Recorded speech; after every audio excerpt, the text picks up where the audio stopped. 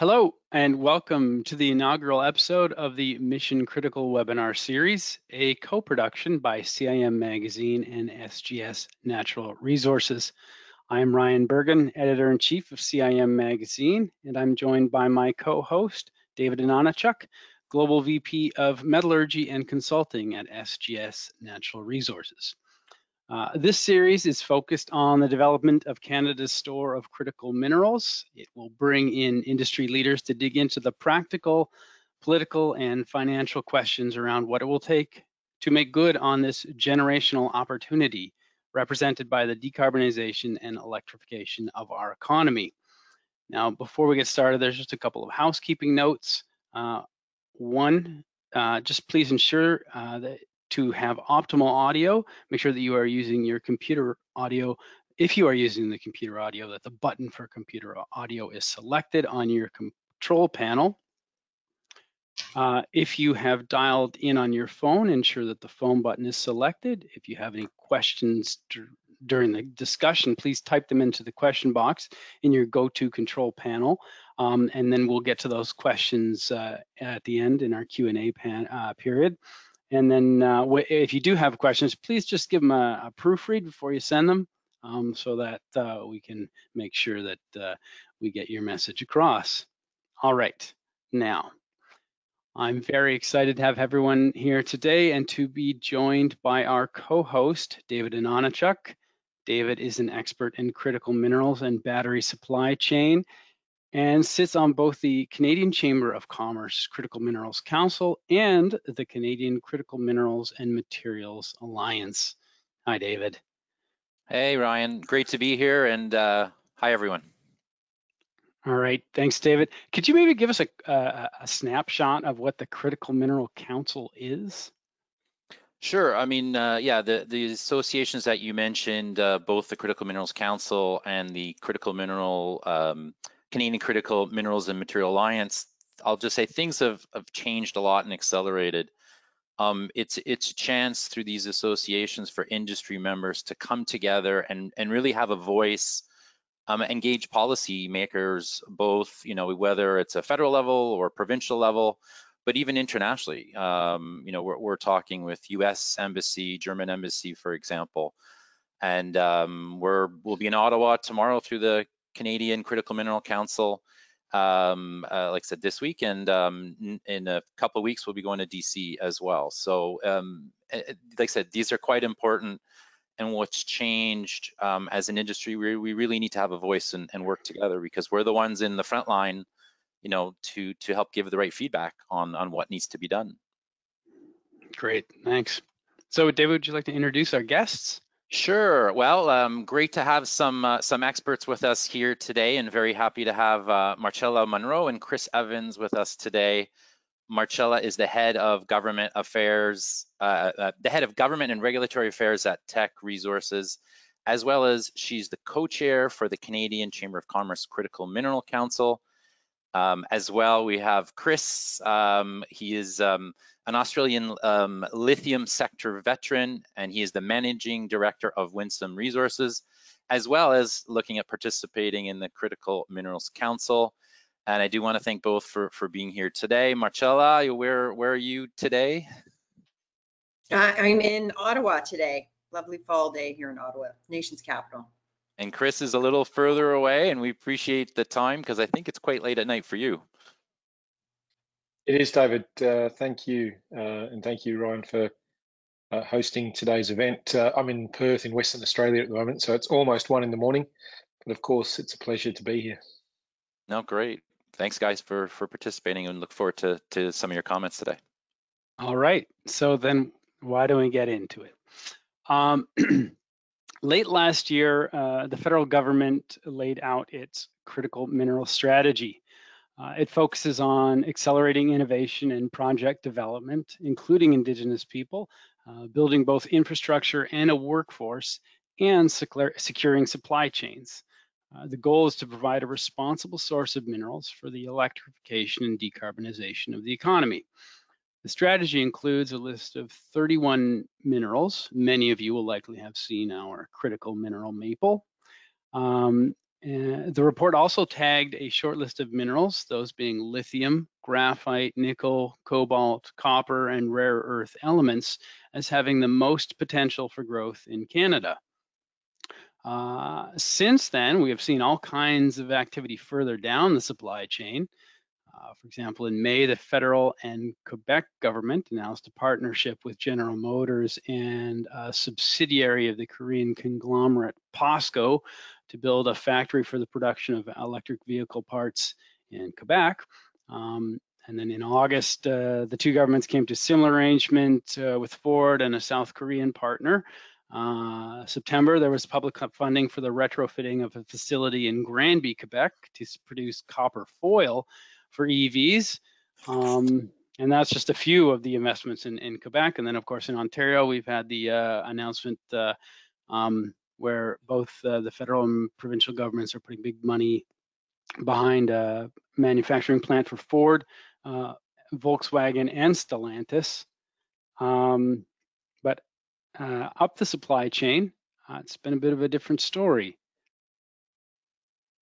Yeah, and Ryan, I know, like I said, yeah, if we talk about the next slide, this is something I think was important to share.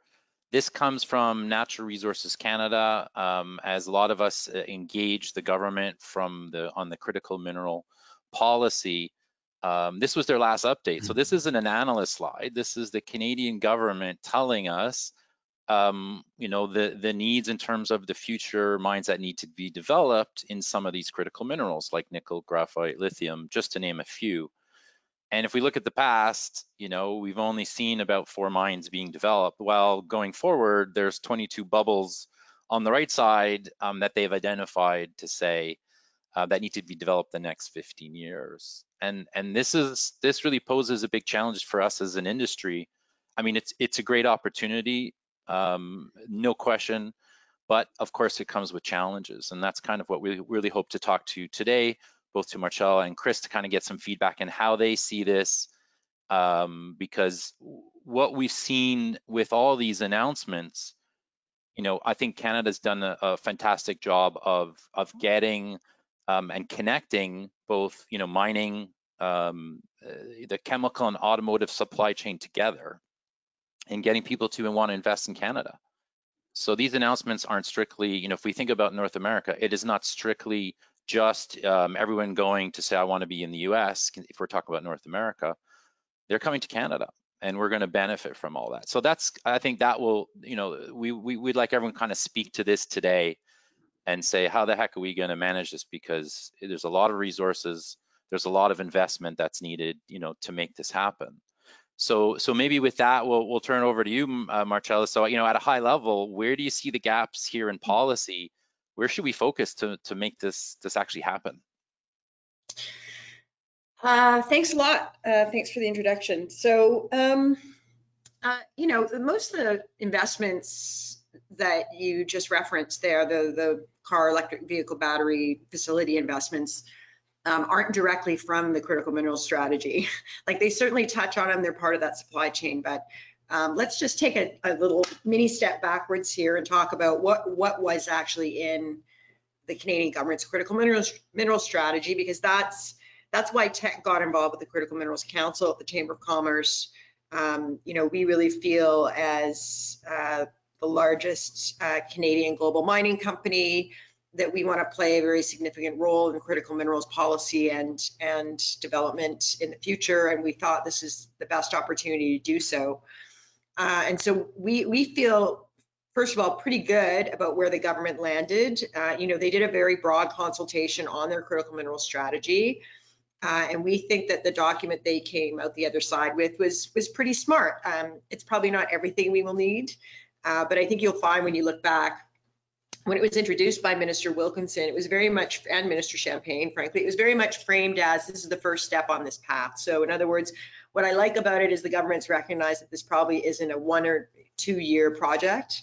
When we're looking at the critical minerals, both opportunity and challenges we're facing as a country and globally, this is probably more of a generational challenge. And so that was just a really good framing exercise, we believe.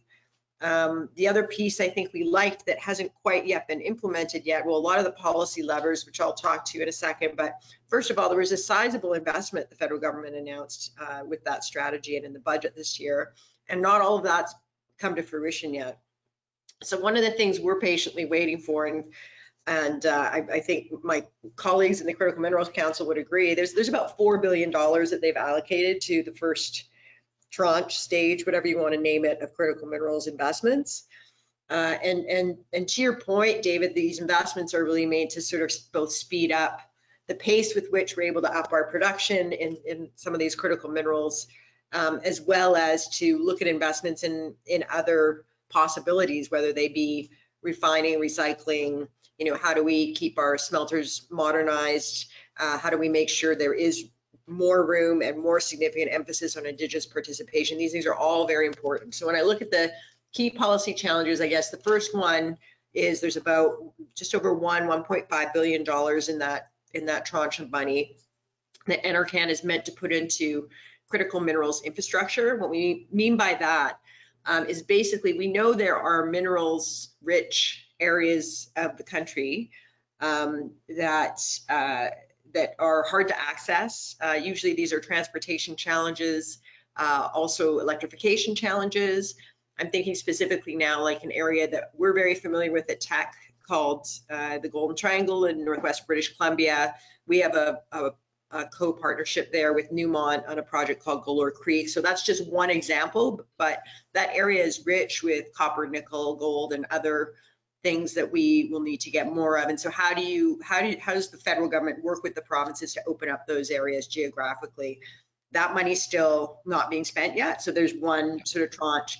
Then there's the whole Strategic Innovation Fund. So there was another $1 billion plus amount of money put to TISCD and NRCan. Again, so to take a similar model they've used with Strategic Innovation Fund for decarbonization, now pivot to look at critical minerals. So that money is now in the pipeline, if you will, and they're starting to look at investments there. We've got an EV battery recycling project we've applied to that we're very excited about. But again, the money that they've allocated there is meant, again, to help sort of more mid-downstream kinds of projects. So we think that that's super important. And then there are other sort of policy areas that we think are critical that are covered in this strategy. And again, we haven't quite seen the force of movement yet, but I think one major one, and I've already mentioned Indigenous partnerships. I think for many of us who look at some of the ongoing challenges perhaps that we've had with permitting in this country, certainly a big piece of that puzzle has got to be how do we continue moving forward on the path of reconciliation with our Indigenous nations. And we think there needs to be some more attention there. So it's certainly something the federal government recognizes in the strategy and looks at, is how do we basically incentivize and or provide support for Indigenous partnerships. So those are just three of the major chunks, David. As you can tell, I could go on and on.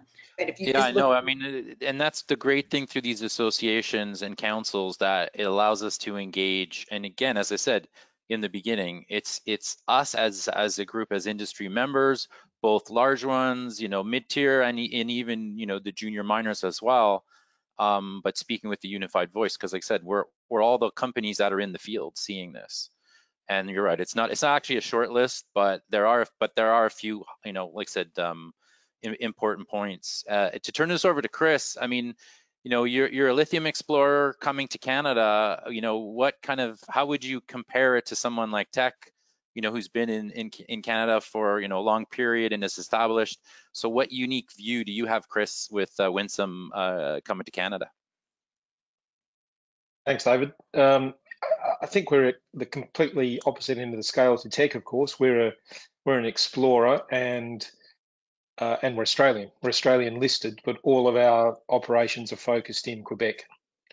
And we've got a couple of different projects, but we're really focusing on developing our maiden resource on one of them and doing our studies with the aim of coming into production sort of 5 years' time to produce a spodumene concentrate out of a hard rock lithium mine. And I look at, well, first of all, we came to Canada because Western Australia, where I'm currently sitting, produces roughly 50% of the world's lithium as of today. And I was personally involved. I was in charge of constructing a lithium mine in Western Australia between about 2015 and 2019. So I've got some first-hand experience there. And I think Australian investors, it's actually a great partnership between Australian investors and Canada. The world is now looking around, I think, for another source of hard rock lithium. And forgive me here, I'm going to talk almost exclusively from a lithium perspective because that's our focus. And of course, lithium forms an essential part of the critical mineral supply chain in Canada. The world, I think, has been looking around for a new source of hard rock lithium outside of Western Australia. There's 4 or 5 mines being opened up over the last 7 or 8 years in Western Australia to produce, as I said, almost 50% of the world's lithium. Hard rock lithium mining is a somewhat simpler process than you see from the brines that predominantly come from South America, Chile and Argentina. And it seems that Quebec and Ontario in particular have got large resources, although largely unexplored at this point, for hard rock lithium. So a lot of Australians investors and miners who've had success with lithium are now turning their eyes to Canada for these new sources of lithium and to develop new mines. So Australian investors like lithium and they've been willing to pour money in, perhaps where Canadian investors so far haven't yet had so much success. In fact, Canada needs some more lithium success, where it's only had a couple of bumps in the road so far with the old Nemaska mine and the North American lithium mine, both of which have temporarily halted, but now are starting again. And I see from our perspective as well, there's the critical mineral strategy that Marcella just referred to, much of which is, I think, yet to be accessed, again, as Marcella said. But the encouraging thing for me as well, the other backdrop, is the large investments, which Ryan referred to at the beginning, that the government's made with Ford, with GM, and most recently with Northvolt. Those gigafactories or the cathode active material or gigafactories that those organisations are building, and the money that the government allocated towards those mean that there's huge amounts of lithium needed to make those cathode active materials. So that in itself is going to drive the need for more lithium mines. So, Chris, we talked with you a while back, CIM Magazine, and you told us at that point that in Quebec, it feels very much like it did back in West Australia. It is very much a land of opportunity. There's still new projects to be built. However, the expertise to put in the project isn't quite there. What do we need to do to get to that place where we do have that expertise? I think the basics are there, given that Quebec in particular, where we're operating, is a mining province by background. So a lot of the basics are there, and hard rock lithium mining in itself is fairly simple. It's mostly open pit mining, depending on the deposit. It's open pit hard rock mining. So I think to bring the expertise comes further downstream, and that is with the processing, which again is not particularly technical, but still requires some expertise. And it took all of the mines in Western Australia several years to ramp up to bring that expertise in. I think maybe going back to Marcella's point, this needs to be viewed as a generational initiative and opportunity in order to bring those skills in, rather than just a short-term 5-year scheme. So I think as that government, as the funding being made available by the government through the critical minerals strategy starts to flow down, that will lead to education. It will lead to Indigenous participation, which again will develop skills in the local areas where our lithium mine is intended to be, and where the others that are contemplated for construction are located, that they're all fairly remote areas. There isn't an immediate workforce in the locale. So that's got to be drawn in. And again, that's going to take many years. So I think it requires all of our cooperation to make sure that these resources are available. So Marcella, from Teck's perspective as a a large operating company, what are the, when it comes to capacity, what are the key sort of human resource needs that Teck has identified as being critical to this moment? Well, that's an excellent question. I mean, we have generally needs on all of our sites for more workers, and it's the human resource challenge that we're all facing right now in mining is real. And so, I think we need to look at it from a broader perspective, which is what, again, the critical mineral strategy in Canada tried to say. So, at Teck, we really believe strongly that it's up to us, and it's something we're working on all the time to try and expand the participation of people in our workforce, especially women and people we don't normally see going into mining sites. We're proud of the percentage of female workforce we have, but we think we can do better. And so we think that's something that the government and others, that we need to continue to focus on from a policy perspective, is just making sure that people start to understand that what you might have in the back of your mind is what the mining site looks like. It's not what mining looks like anymore, and that there's space on mining sites for a very diverse population, people from all different backgrounds. It's really up to us to make sure our sites are welcoming and that we're opening those doors wide, because frankly, it's no longer just a nice to do because we're good people with strong inclusive values, although that's part of it. It's going to be a business prerogative because we're going to start to run into a real problem with making sure that we have the staffing levels that we need.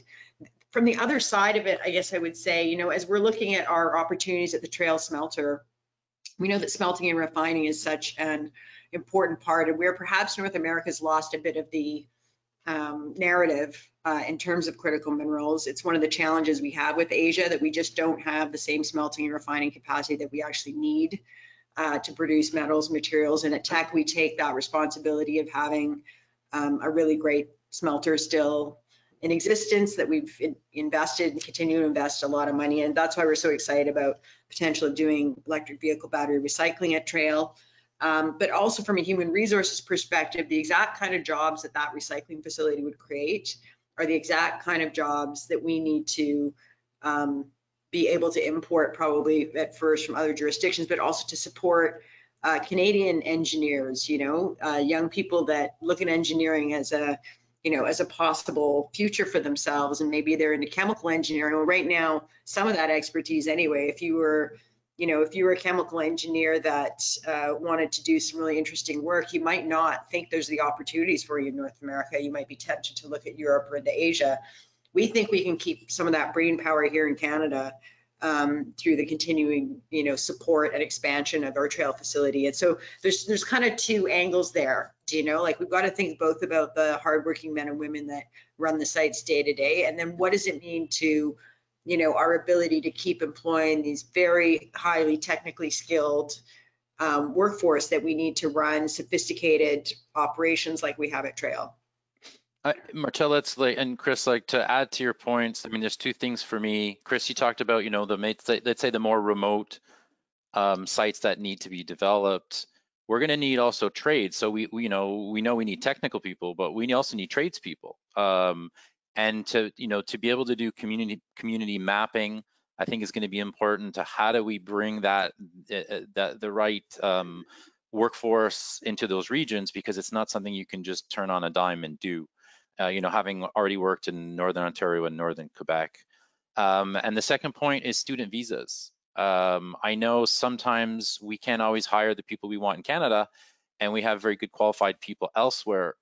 I could say as a company, as SGS, sometimes we get stuck when we're trying to hire people through visas, where the visa holdup is so long, where some of these candidates who want to come across, they say, sorry, it's been 9 months, 12 months, but I can't wait. I'm going to take a job elsewhere, and we lose people. Ryan, I think you said you suffered even the same issues over at CIM Magazine. In our modest ways, yes. We actually had there was a situation, David, in Western Australia maybe 8 years ago, Australia's now richest woman, Gina Rinehart, was building an iron ore mine, the Roy Hill mine, and it required such a workforce, even though Western Australia, again, produces a big chunk of the world's iron ore and is a mining jurisdiction. We couldn't find the skills or enough skills at the time to build this large iron ore mine. So there was a special visa worked out with the government, and the mine was in partnership with a Korean company. The government worked out a special visa whereby thousands of Korean workers could have come over for the duration of the project and actually work on that mine, and then went back home. That was the desperate need that we had at the time. There were a number of mines under construction. I can certainly see a similar challenge being faced by Canada if all of those projects you showed on that earlier slide suddenly need to come into production over the span of a few years. And it's the same for engineering companies, right? Imagine the amount of people that they need to deploy just to focus on all of those, like I said, construction activities, and like I said, and then all the trades, you name it. I think that will be some of our biggest challenge, to face from that perspective. But no, Ryan, I mean, we turn it back to you now. So yeah, I wanted to sort of revisit with your work on the Critical Minerals Council. You're, I believe, a co-chair with a gentleman from Toyota Canada, correct? And so I was just curious about the discussions that you're having with others along the supply chain, such as the auto sector, who are also focused on the energy transition and under pressure to meet the decarbonization deadlines. Yeah, thanks. I mean, to me, it's one of the most useful things I think about our chamber's Critical Mineral Council is the fact that it's basically across the whole supply chain, to your point. And so I co-chair the council with Scott McKenzie, who's Director of Government Affairs for Toyota. I think having people at that table who are and really represent every facet, so not just from sort of the production facilities at Highland Valley Copper to the Toyota plant, but everything you could think of in between. We have people that represent the battery makers. We have people that represent recyclers. We have people that represent, there's academics in that group. There's folks like David. There's a couple of different engineering companies, construction companies. And so you can talk about the whole value chain in that room. And I think that's been really useful, especially as the federal government was developing policy. And as we've had, to what David was speaking about before, we tend to, at each council meeting, have the ability to interact with government officials as a group. And I think it kind of changes the nature of the discussion. And not only is it useful for us around the table as we're thinking through, how these different policy areas might impact us all differently, how we can better coordinate and work together maybe to overcome some of the hiccups that might be in the value supply chain. But I think it also really helps inform government how they look at that full picture, so they don't just think about the critical minerals aren't just about, as much as I focus on my day-to-day, obviously, on what the challenges we have at Teck and how to make our company better and make sure that we're doing what we need to do and getting where we need to get on policy, but that's being done within a context of what does that whole supply chain look like. And so that's been very important. I can tell you, just co-chairing with Scott and I have had many interesting conversations. He's with an OEM and I'm with a big mining company around just the issue, just as one example, right? Just the issue of standards. So as you probably all are aware, there's a lot of talk these days in mining about the various standards that some of us adhere to and that some of us have worked on. For Teck, it's TSM. We're very proud to have Copper Mark and now Zinc Mark for our facilities. And so we do those things because it's the right thing to do. We're very proud of our ESG work. We think it's a must do. We think it's actually a business prerogative. However, when the point comes up and some people will come to that table and say, at some point, a company like Teck producing that way is going to get a premium for it. It's very interesting that both Scott and I are of the same mind that day is not today, but we come at it from very different perspectives. And I happen to know that our marketing team isn't being offered a premium for those products. And Scott will be the first to say, we can't offer you a premium because the market won't bear it. you know? And so policymakers sometimes who have heard him and I have this exchange are a little surprised, because I think some policymakers think, well, obviously, if a company like Teck is going to put all this time and effort into meeting these standards, they must be getting paid for it somehow, and not really understanding that we do it for other reasons, investor reasons, non-monetary reasons, like ESG reasons, just in and of themselves, right? And so I think policymakers having the chance to hear that discussion and, you know, other discussions like it, where it's just that, you know, they have one thing in their mind and they're surprised to hear when two very different kinds of organizations can agree. I think there's some real value to that. And it's collaboration, right? It's to connect us across the supply chain. I think that's the big difference I've seen in industry, especially in the last 12 to 18 months. No one can do it alone. The one thing I'll say about the nice thing about the council is the site visits. That was something that was unique. I know Teck offered a site visit to Highland Valley Copper. I was there, and there was other members who attended. And the one thing that I think it's important, because you know, we talk about critical minerals often, but it's also the themes of sustainability, decarbonization. And there was some things that, you know, Teck's been around for a lot longer than a lot of other companies in terms of Canada. The one thing I remember from the visit specifically was the reclamation. That was a key part of the visit. You know, you talked about the fish that you guys stocked, the land, even from a reclamation, going through all the learnings, but also the wild horses. So that was something that's unique, you know, having been in the mining industry for a long time.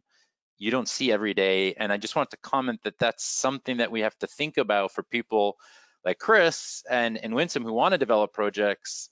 We can learn from others who are doing the right thing and raising the bar. So I just want to comment on that, Marcella, that, you know, that was something that was, I'll just say, important from leadership, from a Teck point of view, because it was important. And even on the Indigenous leadership, our tour guide, she was amazing, right?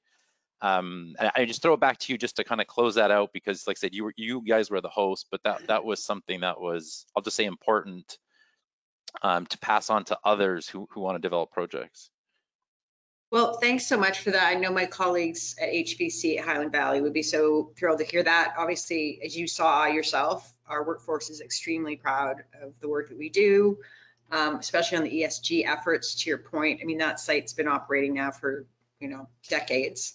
And so I think there's been a lot of learnings from the site. And what's exciting to me right now from a mining perspective is, as technology has improved and processes have improved, you know, we now know that we can design, build, and reclaim the site. You know, we can plan that all at once. It's not just about doing one thing at a time. You've got to be constantly thinking about, what does this site look like in 20, 30, 40 years? And that's what I think was so evident in our visit, especially that the wild horses always blow people away. The fact that they've gone from, you know, 3 or 4 to 120, 200 size herd, and now we're trying to figure out how to expand their presence. It's quite joyful. But again, I think back to the critical mineral strategy, this is, you know, the permitting challenges and the kind of regulatory systems we live under. You can see them as challenges, and sometimes they are, but they're also opportunities. You know, like we always say, we want to be regulated, we want to be well regulated. We actually think, again, that that's a business, that's a good for us in business to be well regulated, but those regulations need to be efficient, and they need to work, and they need to basically provide some certainty that as a company that's going to make investments and wants to make a good profit and wants to be able to treat their communities and workers well, that we need to know there's some certainty there. And so I think that you know, the two kind of have to go hand in hand, is how we would view it. You don't get a site that looks like HVC and that has all those amazing benefits without having had some pretty good regulatory processes over the years, and also the ability for us to work with regulators to make sure that we're working in tandem. Yeah, and Chris, yeah, I was going to say, what's, you know, throw it back to you, Chris, because you're seeing all this, and there's obviously a lot of commonality. Was like I said, an Aussie-based company. Obviously, like I said, it's in, you know, high regard for the same, you know, the same item. So yeah, it was. How do you see Canada and you know, working in Quebec in a similar way? I think what Marcella just said is really interesting, and maybe that's the ultimate aim of the critical minerals strategy is to create a critical minerals ecosystem in Canada that makes it commercially viable to maintain these high levels of ESG compliance. And so, as you say, you're actually getting a commercial credit for doing it. And I think that's one of the things that the strategy is trying to facilitate. And it's something that certainly in the lithium space, Australia doesn't do particularly well, or hasn't done in the past. There hasn't been a great deal of government support. And as a consequence, although we mine almost 50% of the world's lithium, we send virtually all of it to China to be converted into lithium hydroxide, which then goes into the batteries. So there's a huge supply chain issue there. We're reliant on another country to convert it, and that then it often comes back to Australia or goes elsewhere in the world. So with early intervention from government and through initiatives like the critical minerals strategy, then hopefully that ecosystem can be developed in Canada, and it gives explorers and developers like us an opportunity to aspire towards a certain level. It changes the subject to more about industry awareness. It's not all about mining, right? We know that, and in fact, when we engage, especially policymakers, I'll say the one area they often talk about is, tell me about the manufacturing or the processing and manufacturing side. And we know that in Canada, that's something that we want to develop more. And there are a lot of announcements, as we saw in Quebec and Ontario, and especially Bécancour. We're going to see more processing. For example, the Nemaska Lithium, I think, just broke ground. They're right beside, I think, a block away from the GM site in Bécancour. So it is changing. And I wanted to ask both of you, how do you see the need for processing? And maybe I'll start with Chris, because do we need, if every company has a lithium conversion plant as part of their, feasibility study, do we need that many lithium conversion plants? Can you maybe just comment on the processing side, what do we need for Canada or what do we need for North America from that point of view? It's an extremely important point, and I think it's a gap, again, referring specifically to the lithium industry. That conversion capability is a real gap, and Australia, as I just referred to, has got that gap, and it's certainly not easy to fill the gap. There's currently 3 conversion facilities, either one's just been completed and 2 are under construction in Western Australia. The first one that's been completed is not operating at capacity, and in fact, it was built in Western Australia by Tianqi, one of the largest Chinese lithium producers. They have several converters in China, and they've had no end of trouble building that a converter and getting it operational in Western Australia. Because they're technically very difficult, they require a lot of expertise that isn't in Australia, despite the lithium mining expertise. And I think Canada is going to have the exact same issues. As you say, Nemaska Livent has broken ground on their conversion facility in Bécancour, and I was lucky enough to have a tour of Bécancour a couple of weeks ago. As you say, it's amazing seeing them breaking ground here, and then there's a huge facility for GM being built right next door. Yeah. Then there's the port and there's rail, all the infrastructure's there. But that expertise is going to be very difficult to get.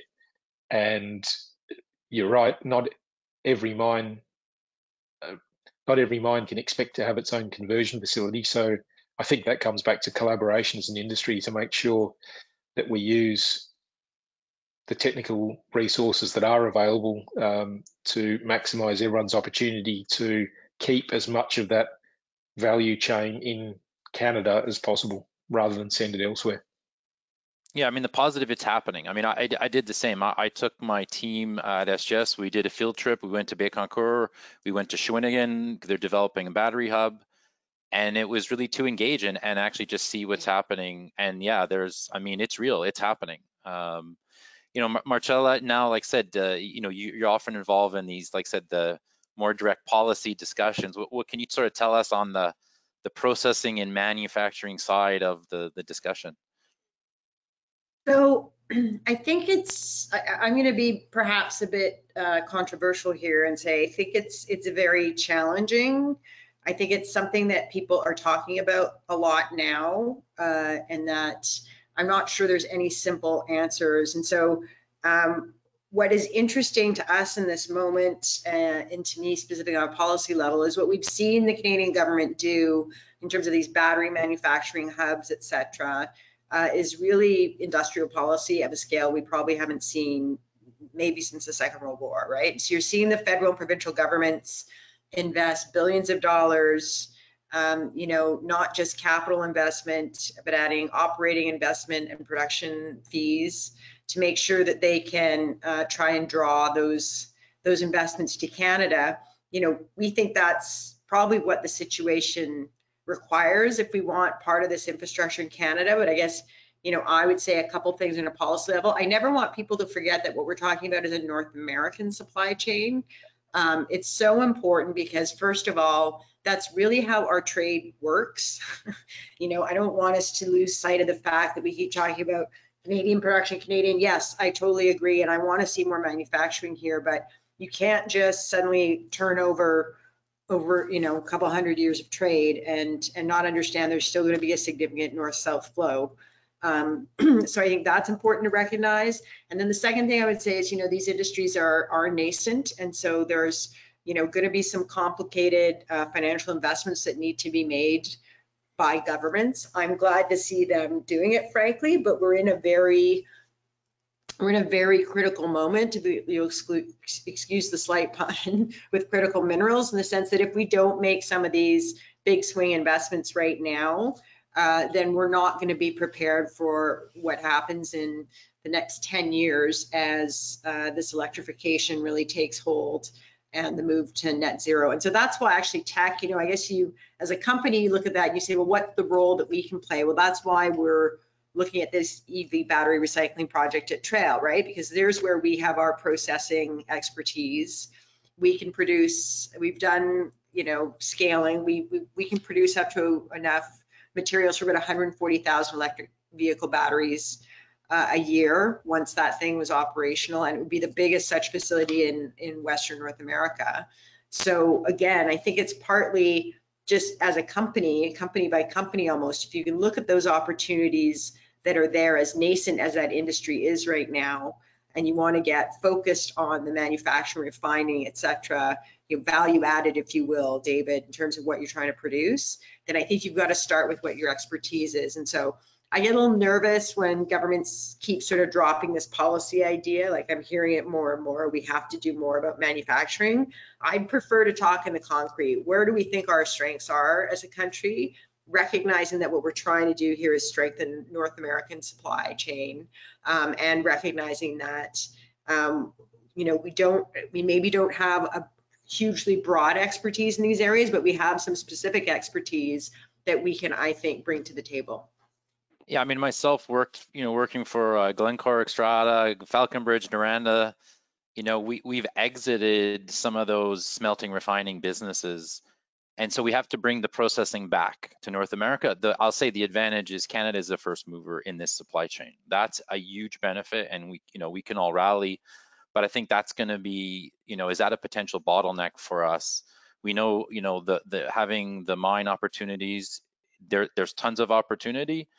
How do we accelerate, and how do we come back to a processing base from that point of view? Going back to the early slide with all the bubbles, the project bubbles, right? That's what we all want to achieve. So maybe Ryan, I know we're getting, we're getting close to the Q&A time. So is this a good time to maybe look at turn that over now to the audience and give them a chance to engage here, so our experts here, our expert panelists. And they've been very active.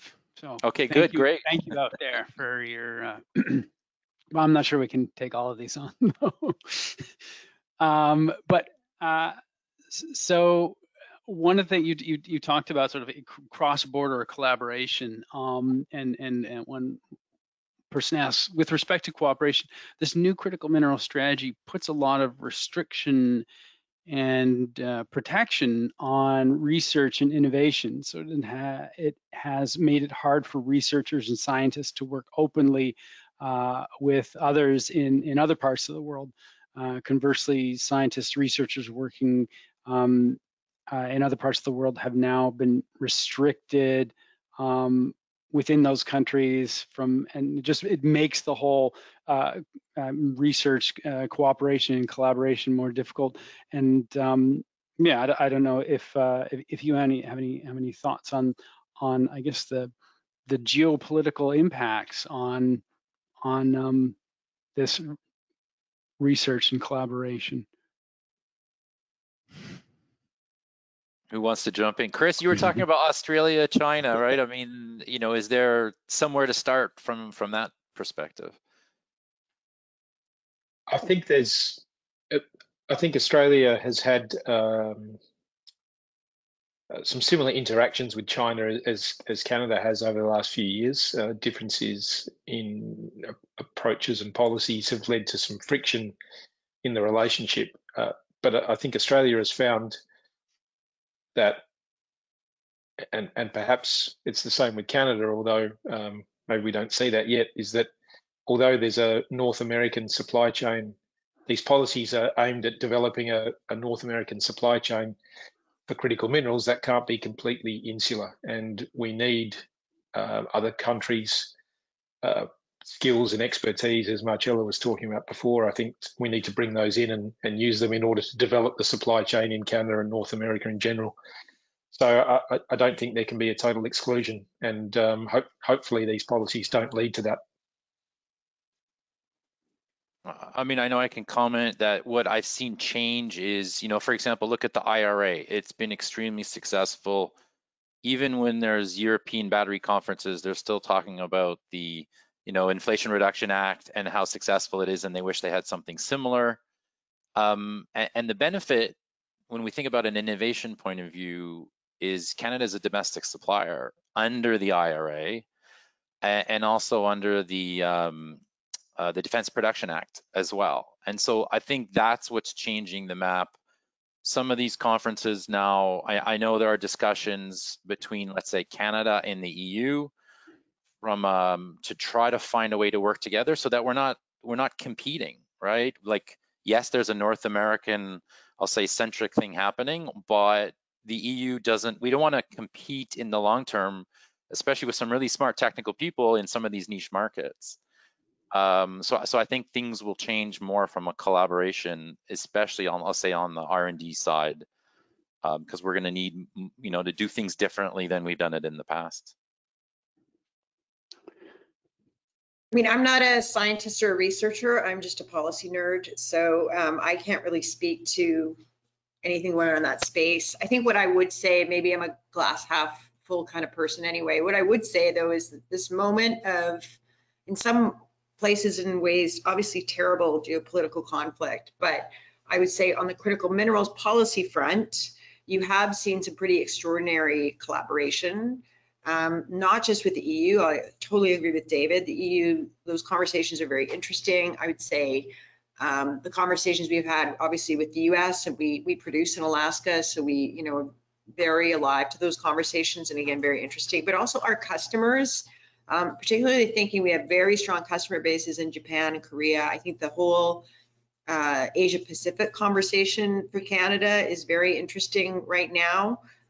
Challenging a little bit with India perhaps, but I still think that us recognizing the leadership role we can play, particularly on critical metals and materials, I would include steelmaking coal in that conversation, with our customers in Korea and Japan, who, by the way, have the very same net zero GHG reduction goals that Canada does. So they're not just an ally in terms of being longstanding customers and people who sell us goods, but also in terms of our goals, you know, our policy goals for reaching net zero. I think those kinds of collaborations have been very interesting and perhaps even accelerated through this period. So yeah, I have no doubt there are other challenges that maybe I'm not seeing, but the window I'm looking through, there's a lot of interesting collaboration going on. Right. Thank you. So this one I think directed more at Chris.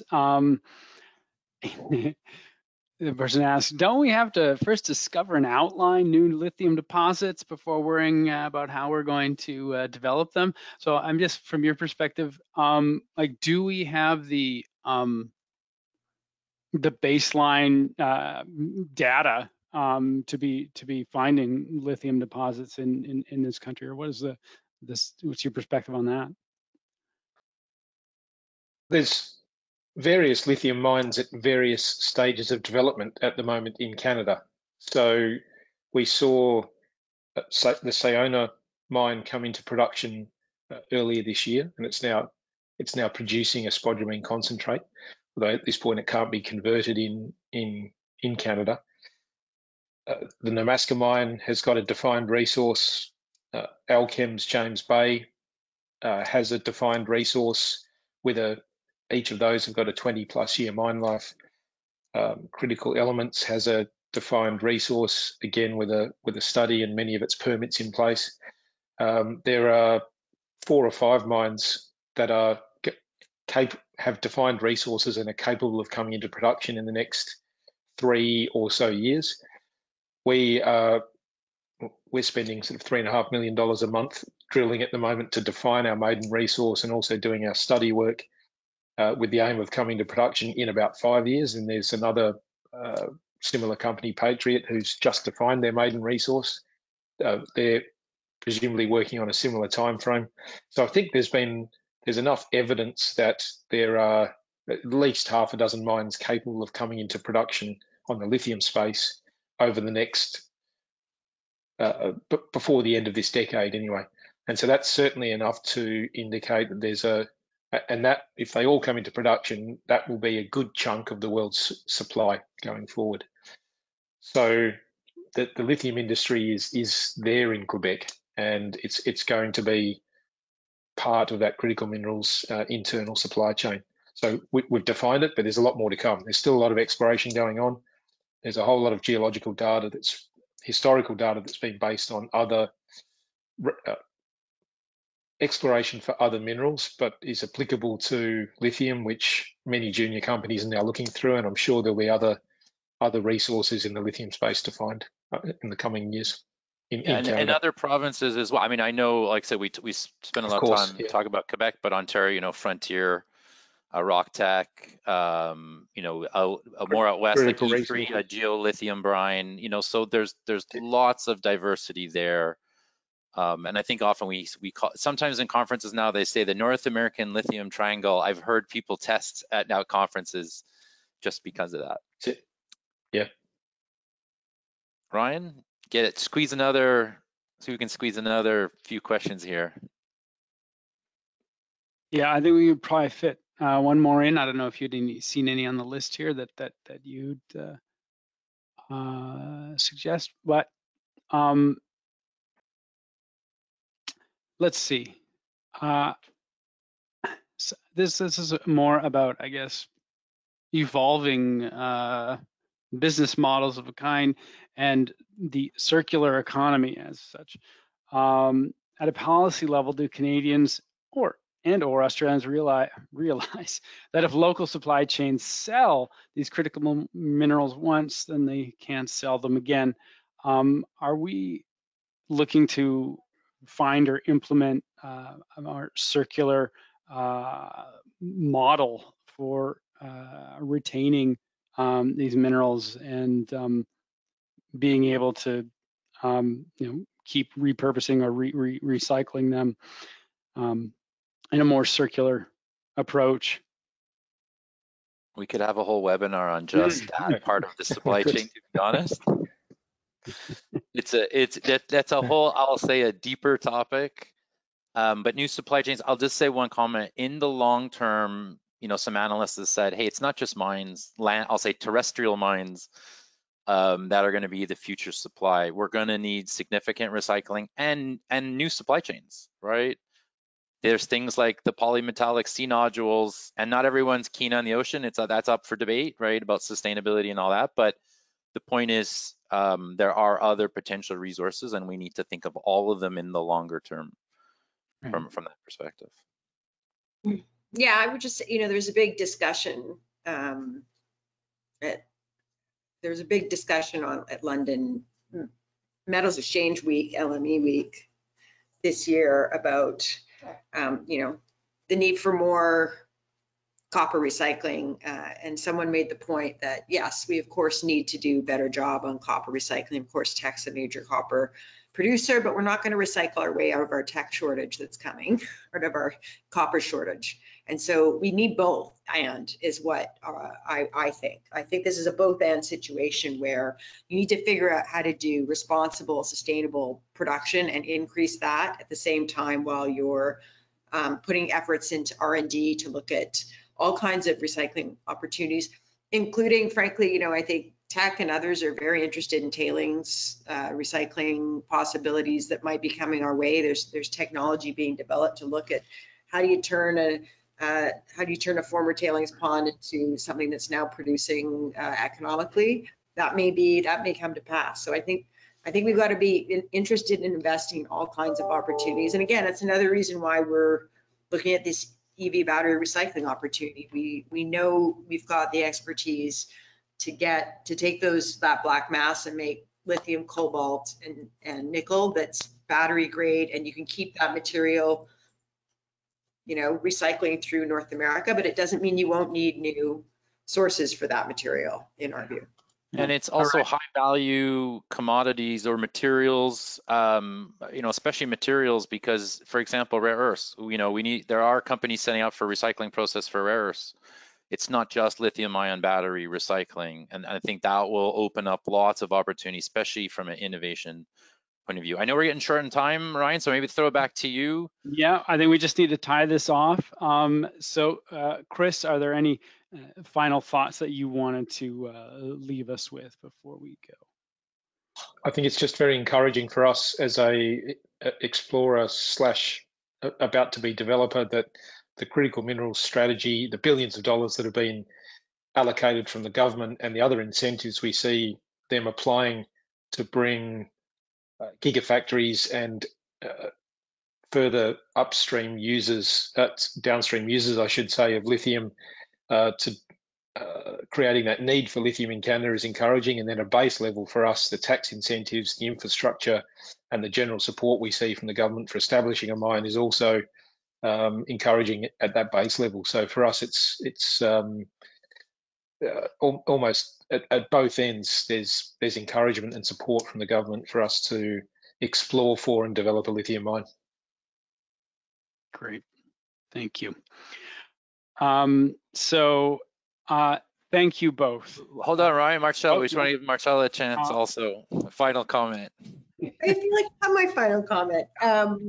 Thank you very much for the opportunity, guys. Really nice to chat. And Chris, nice to meet you. We'll see you around. Nice to meet you, Marcella, and thank you both. All right. Thank you, Ryan. As I see we have 2 minutes left, I'll just make a quick one. Often when people say, what's your wish for industry? I will say, I wish for boards and investors, we treated that early, that initial investment when you need to develop the project like insurance. Meaning you need to put the right resources in to help de-risk a project. And it's not easy because there's competition. But I hope going forward that like I said, both boards, the way they communicate, management teams, like I said, and investors understand that some of these commodities need a different type of investment on the front end. These are not your typical gold and copper projects that people are used to. They are more iterative, and especially some of the de-risking that needs to be done on the front end to make them successful, right? And sometimes we need to be patient, even in a world where we're running crazy, too fast from that perspective. But that's something, if we can somehow change that, and it's tough, right? Because these are all capital markets and everyone's competing. Great. Well, thank you, Marcella. Thank you, Chris. Thank you, David. I'm sorry we've run out of time. It was a great conversation. This recording will be available to all the attendees and will be emailed you tomorrow. Then after this, there'll be a quick survey that pops up, and we do ask that you could fill that out, and it'll help us refine this as we go forward. So thank you, everyone. Thanks for joining. We hope to see you at our next Mission Critical webinar, date to be determined. You can always follow us on social or visit the CIM calendar of events at cim.org. Thank you, everyone. Have a wonderful Thank you. afternoon, Thanks, everyone. evening. Bye.